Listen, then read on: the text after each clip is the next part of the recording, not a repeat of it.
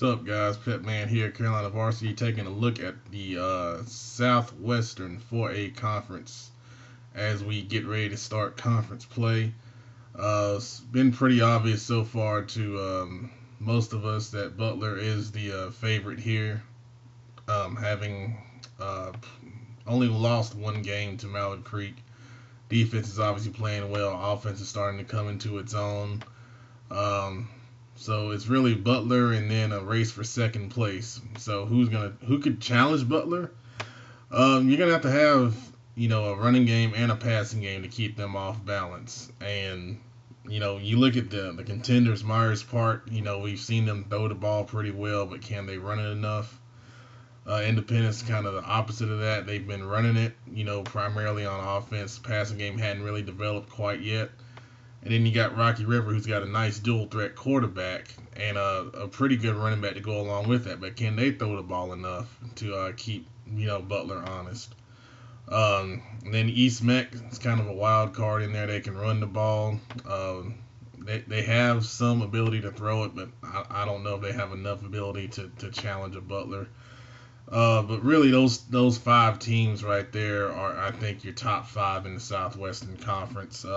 Right now, you're looking at Myers Park as probably the number two team, um, but they're not going to run away with it. I definitely think the games between Myers Park, Independence, and Rocky River are going to go a long way. And Myers Park and Rocky River actually play coming up this week. So that's going to be a real big game coming out the gate of conference play to kind of see who's going to be in that number two spot. And that's very important for playoff seeding, as we know the top three teams in the conference get automatic bids to the playoffs as long as they have 4 wins. So looking at that, Myers Park has already got 3 wins, and Independence is in a pretty good spot.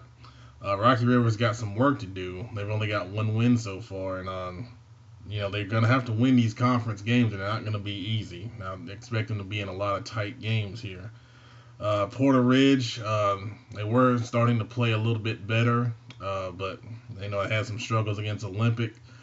It's kind of not of a good sign to be going, trending down, I guess you would say, heading into conference play. And then Garinger, we've discussed the struggles Garinger has had, and some things they really need to focus on. They do have a JV. They played Harding on JV this past Thursday, so that's good to see that going to be able to develop for the future.